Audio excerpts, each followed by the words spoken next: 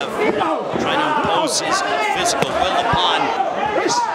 There's a big right hand by Matias. That bit of height advantage. There's a left hook to the body by Matias. Enough to not remain a stationary target. There's a big shot there by Subriel Matias. There's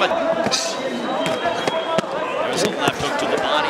Matias is getting hit. Oh, what a fight! Smite. Look at that. The fact that he is dealing with Jukembayev. I don't know if Matias was off balance, and now languishing on the ropes. Jukembayev trying to take full advantage.